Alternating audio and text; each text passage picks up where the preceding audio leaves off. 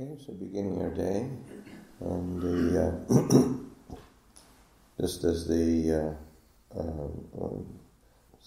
it's reasonably rare that we have visitors here, so it's a great opportunity to be hosting Ajahn Sarvam, but it's also in terms of us and being able to reflect on the what does the mind do when all of a sudden your routine is not in place. What happens to the mind when your sort of your fixed idea how you think things should be going isn't there, and that's it's a really important piece of practice and training, because the whole point of cultivating mindfulness and wisdom is to be able to be peaceful and clear in whatever circumstance one is in, and that it's oftentimes quite easy to be somewhat confident in one's kind of quote unquote practice when everything is quite consistent and but then just a slight bit of change, and all of a sudden one feels like one is unmoored and has lost one's anchor. So it is to be attentive to that, because it's that sense of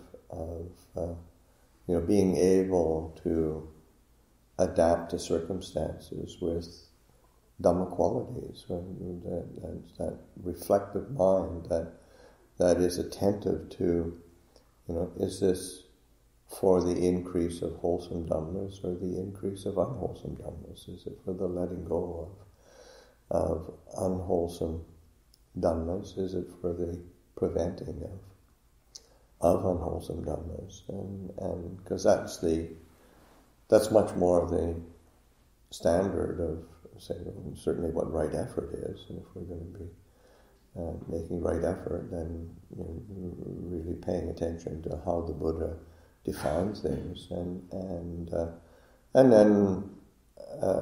also just paying attention to the how does the mind respond, because it tends to we respond in a variety of ways according to our sort of mood of the moment, or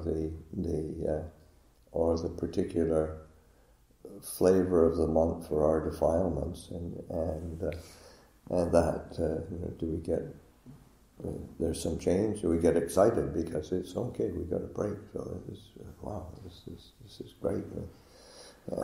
What next? What other thing can we be doing now?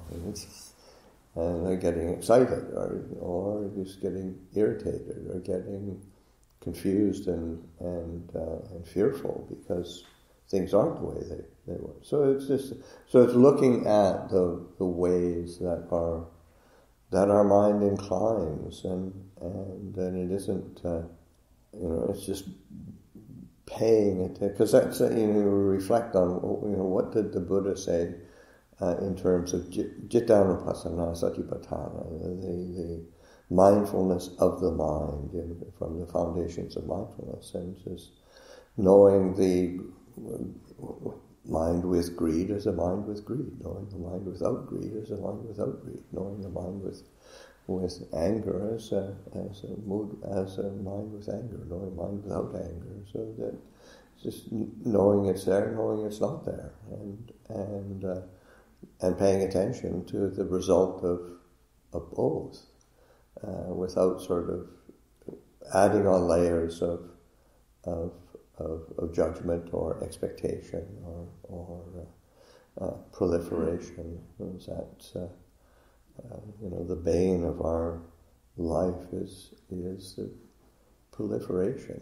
It's just the mind sort of running away, picking up a little thing and making it into a big thing, and it makes for endless complications and difficulties. So you just pay attention to that sense of being able to be alert and attentive to the circumstances around. Also alert and attentive to what needs to be done when things are changing or uncertain, and things are happening, and you get tomorrow 50 to 300 people. That's a pretty loose number. Maybe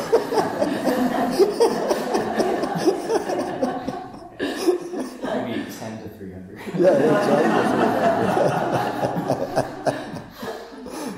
to 300. It's a pretty loose number. So how do we, account for that? Yeah, you definitely want to be making sure that there's trash bins out enough for a larger number of people. It's easier to clean up after, when rather than say, there's just going to be a dozen or so people. It's no big deal. And then swamped with garbage. It's these simple things.